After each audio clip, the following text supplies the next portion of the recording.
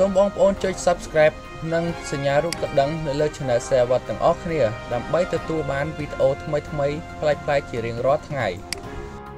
សូមស្វាគមន៍ប្រិយមិត្តទាំងអស់នៅតាមបណ្ដាញសង្គម YouTube ទាំងអស់គ្នាបាទពេលនេះយើងមកតាមដាននៅព័ត៌មានថ្មីមួយទៀតហើយបាទព័ត៌មាននោះគឺមានចំណងជើងថាក្រុមហ៊ុនមួយបានលក់ថ្នាំคล้ายៗ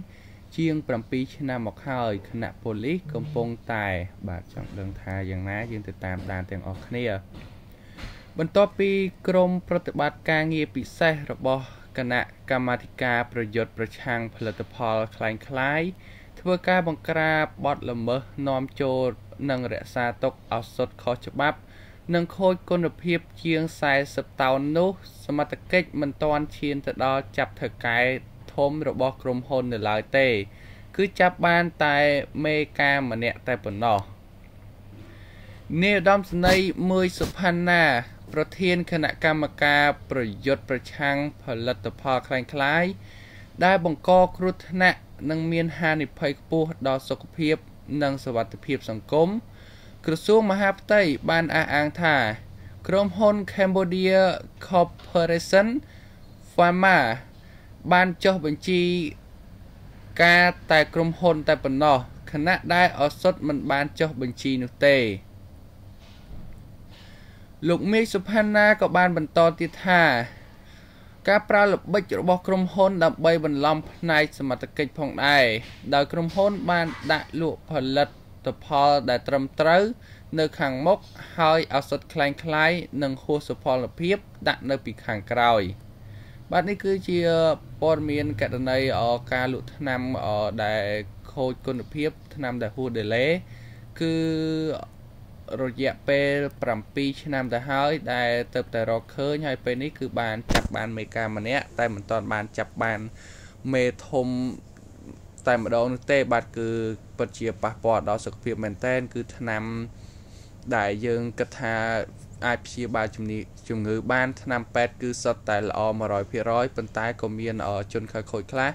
គឺបានយកថ្នាំពេទ្យដែលមិនមានស្តង់ដារត្រឹមត្រូវយកមកលក់ឲ្យដើម្បីបានផលចំណេញខ្ពស់ផងដែរបាទពេលនេះខ្ញុំបាទក៏សូមបញ្ចប់អត្ថបទទី1ត្រឹមប៉ុណ្នេះបាទក៏បង្វែរអារម្មណ៍ប្រិយមិត្តទាំងអស់មកតាមបានព័ត៌មានទី2វិញម្ដងបាទព័ត៌មានទី2នេះគឺមានចំណងជើងថាចេះប៉ុន្មានក្បាច់នេះដឹងតែលៀងបន្លែឲ្យអស់ជាតិពុលស្ត្រីមេផ្ទះឆ្លាតវៃគួរតែដឹងបាទគឺចេះក្បាច់អ្វីខ្លះយើងទៅមើលទាំងអស់គ្នាការទិញបន្លែមកទទួលទានសូមកុំគិតថាវាគ្មានសារជាតិពុលនៅជាប់នឹងបន្លែយកល្អគួរតែលាងបន្លែដោយប្រើជាមួយនឹងទឹកថ្នាំសម្រាប់លាងនិងជួយកាត់បន្ថយជាតិពុលនៅក្នុងបន្លែមុនពេលដែលទទួលទានខាងក្រោមនេះគឺជាវិធីសាស្ត្រមួយចំនួនក្នុងការប្រើទឹកថ្នាំសម្រាប់លាងជម្រះឲ្យបានល្អដូចខាងក្រោមបាទគឺទី1គឺទឹកសាច់ជូរកាត់បន្ថយជាតិពុលក្នុងបន្លែបានដល់ទៅ90ទៅ95%យកសាច់ជូរមួយស្លាបព្រាបាយលាយជាមួយនឹងទឹកពី15ទៅ20លីត្ររួចយកបន្លែមកត្រាំទុករយៈពេល15ទៅ20នាទីក្រោយមកលាងដោយទឹកស្អាត 3-4 ដងជាការស្រេចទី2គឺទឹកអំបិលទឹកអំបិលក៏អាចកាត់បន្ថយជាតិពុលក្នុងបន្លែបានពី60ទៅ705ត្រូវយកទឹកអំបិល2ស្លាបព្រាបាយលាយជាមួយនឹងទឹកស្អាត4ទៅ5លីត្ររួចយកបន្លែត្រាំទុករយៈពេល20នាទីបន្ទាប់មកគឺលាងដោយទឹកស្អាត3ទៅ4ដងចំណែកឯទី3នោះគឺទឹកយូមកាបូណេតបាទគឺបានកាត់បន្ថយជាតិពុលក្នុងបន្លែបានដល់ទៅ90ទៅ95%សូម្បីតែប៊ីកាបូណេតមួយស្លាបព្រាបាយលាយទៅនឹងទឹកស្អាត20ទៅ25លីត្ររួចយកបន្លែទៅត្រាំទុករយៈពេល15ទៅ20នាទីបន្ទាប់មកគឺលាងជាមួយនឹងទឹកស្អាតពី3ទៅ4ដងជាការស្រេចបាទនេះគឺជាការលាងបន្លែដើម្បីជម្រះជាតិពុលគឺមានជាច្រើនប្រភេទដែរប៉ុន្តែ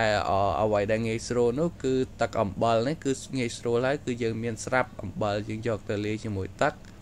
ហើយយកបន្លែទៅត្រាំរយៈពេលប្រហែលជា20នាទីចាំយកមកលាងជាមួយនឹងទឹកស្អាតនោះយើងនឹងអាចបានទទួលទានបន្លែដែលគ្មានជាតិពុលច្រើនផងដែរបាទពេលនេះខ្ញុំបាទក៏សូមបញ្ចប់អត្ថបទទាំងពីរនេះត្រឹមប៉ុណ្នេះបាទសូមអរគុណប្រិយមិត្តទាំងអស់ដែលតាមដានតាំងពីដើមរហូតដល់ចប់បាទសូមអរគុណសូមជម្រាបលា